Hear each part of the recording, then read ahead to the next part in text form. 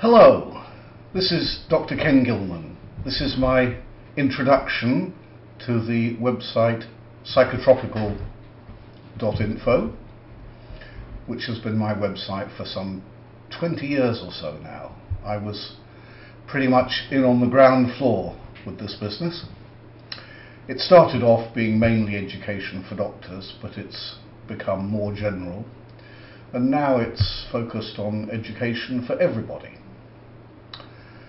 It's free, the contents are entirely written by me, the only financial aid it has is by the donations that people such as yourselves make to the website to help with the costs and the objectives of the website.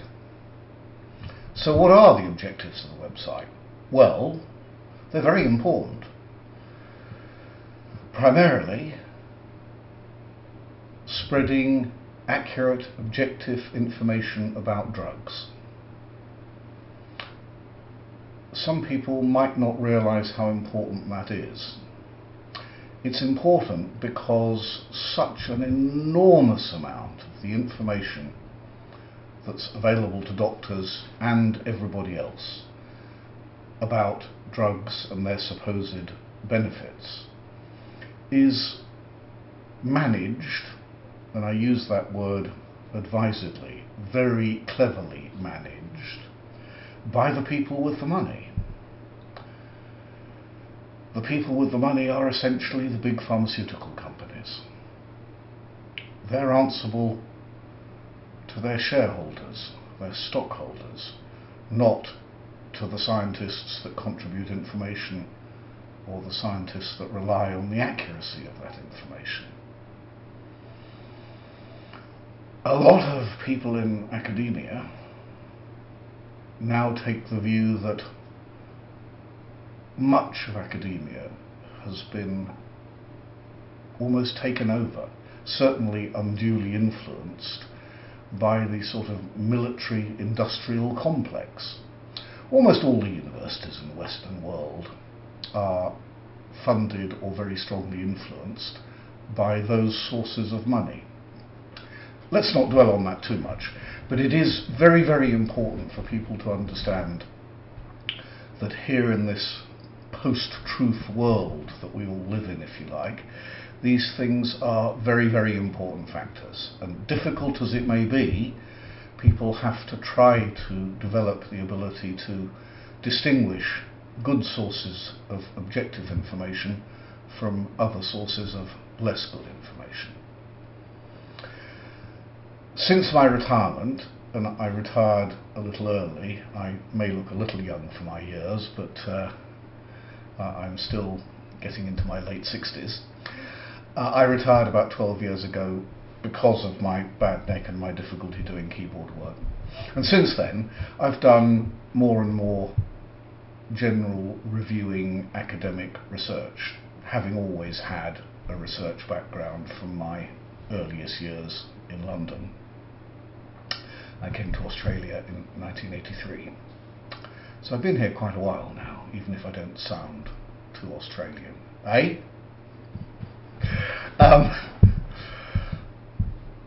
So it's really important to understand that business about the lack of objectivity a lot of the information that's available. So that's the object of the website, is to provide that information. So, excuse me, who am I and what's my credibility? I guess that's the key word. Well, that's easy to check. You can look at my publications, and something that a lot of doctors seem not to be all that clear about is the distinction between what's on my website and what's in peer-reviewed scientific journals, the scientific papers that I've published. All of those are available to anybody to look at, either by looking at PubMed, which is a resource which anybody can look at for free, and that lists basically all of the publications in all significant scientific journals. An important measure of the impact and importance of your work. And then in the top right hand side you'll see there's a measure called the H index, which is calculated to give the overall impact of all of your publications. And just very briefly, a typical professor at a decent university has got an H index of something like 14, and approximately 1,000 citations would be fairly typical. In other words, all the papers he's written, all total together, is 1,000 citations. My H index is 26, and my citation total's over 3,000 now. So that gives you an idea of the impact of my work. The other thing I'd say that's a bit different about my publications is they're almost all single author review papers. And of course most people at university and such like setups, almost all their papers are collaborative papers with other people. Okay, so that enables you to get a bit of an idea of the importance of people's work, and that's very relevant, clearly. It's not everything, but it's certainly very relevant. So that's who I am in terms of my academic credibility, and that's helpful to understand because, look, I occasionally get messages and I say letters, they're not letters anymore, emails. I occasionally get emails from people that say, who on earth are you to say that this is wrong and that's wrong and all the rest of it? Well, there's the answer, because I've published a considerable number of highly significant review papers on these topics. When I say these topics, what I'm referring to particularly is serotonin toxicity, on which I'm regarded as a leading world expert, and also on monoamine oxidase inhibitor drugs, which are a very important but neglected group of antidepressant drugs, and I've published a number of review papers about those. They're all in my publications list in my Google Scholar profile and all the rest of it. Quite a lot of what I've published contradicts much of the supposed accepted wisdom that's in many standard texts. And just a quick word about that too. Sadly, there's an old saying, I don't know who's familiar with George Bernard Shaw, but he said, those who can do and those who can't teach. Sorry, teachers. I enjoy teaching, I do a lot of teaching. But it's an old quote. But it does actually, unfortunately, have some truth in it. And sometimes you find that people who do things like write textbooks are actually not exactly first-rate academics and researchers. The first-rate people tend to do original research, and they're too busy doing that to do book chapters. And of course, most of these activities for academics don't earn them any money. It may earn them kudos and promotion and stuff like that in the long term, but a lot of these activities don't earn any money, and they're really done often as much for the good of the profession or the good of research generally as anything else. So that's my website, and that's who I am. Now, what I want to go on and say in terms of introducing things is this. The donations to the website over the last 12 months or so have allowed me to take on a part-time assistant for a few hours a week. And that's a really big and important step forwards for me. Because of my disability, it's pretty difficult for me to do an awful lot of keyboard work, and that limits my output considerably. And then, besides that, there's the business of mastering all of the different computer programs and techniques that are necessary to do all of these kinds of things well and effectively. I mean, we're talking YouTube, here we are, and ResearchGate and LinkedIn and Facebook and Twitter and Twerp and Tweet and whatever it is, you know, and integrating all those into the website, and making it easy for people to see what's going on and understand everything. And that's really important. And may I say a few words about why I think that is really, really important.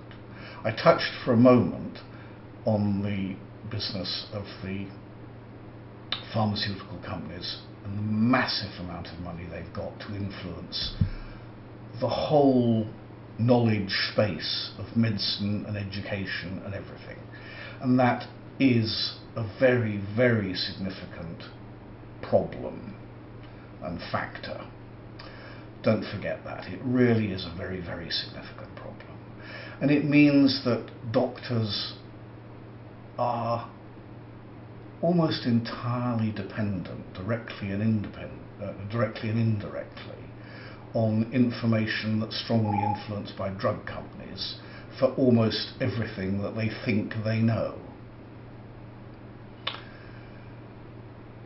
That is one of the main reasons that I do more now with my website than I do with scientific publications in peer-reviewed journals, which are very time-consuming and tedious and often don't really lead to very much change.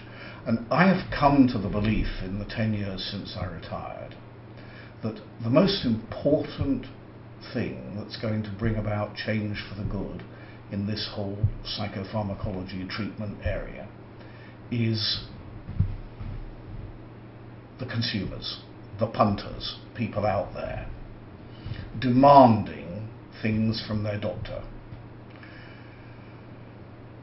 It's so difficult to change the ingrained habits of doctors when so much of what they're exposed to is managed by the drug companies. So I think that the main hope for bringing about change is that patients and their families need to inform themselves and put pressure on doctors to change. Let me use this business of the monoamine oxidase inhibitor, the MAOI drugs that I'm an expert in. They have fallen into almost complete disuse all over the world. And that is one of the biggest tragedies in the history of psychopharmacology, because they are undoubtedly one of the most effective treatments that exist for people with severe depression.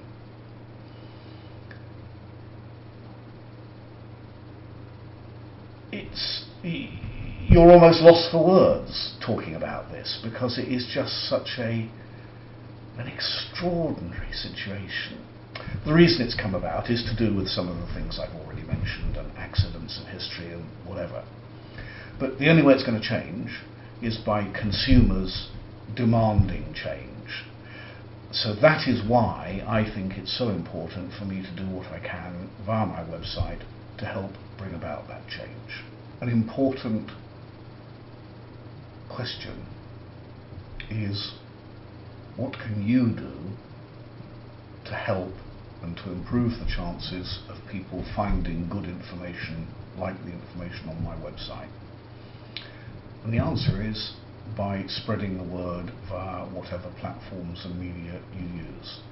And you'll see that thanks to the efforts of our new assistant, we've got much more integration of that sort of thing on the website itself, so it's easy to link up via the various different platforms that exist.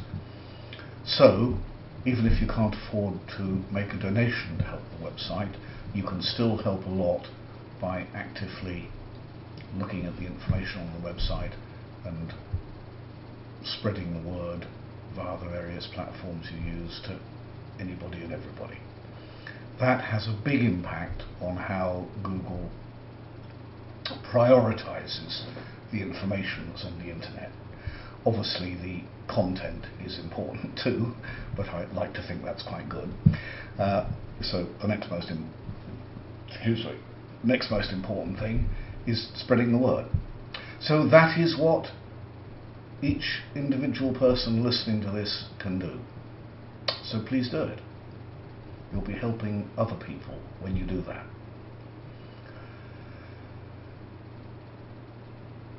I give free advice over the internet, usually via Skype because it's much easier. I can't type long emails and things, to people all over the world.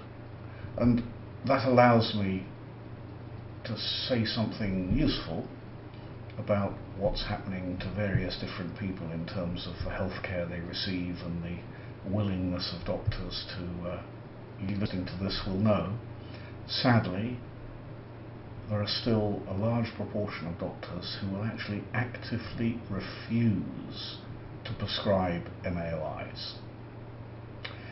I think that's a little bit problematical. Obviously, doctors have a duty of care, and they have a duty to be informed and up to date and knowledgeable about the current state of knowledge of all treatment. All the guidelines produced by the bodies that produce these kinds of things, royal colleges and such like, societies of biological psychiatry and so on and so on, all recommend that MAOIs are an effective treatment for severe depression, especially for so-called treatment-resistant depression. And yet so many doctors will simply not prescribe them. It's an extraordinary paradox, and that is the paradox that we're trying to change.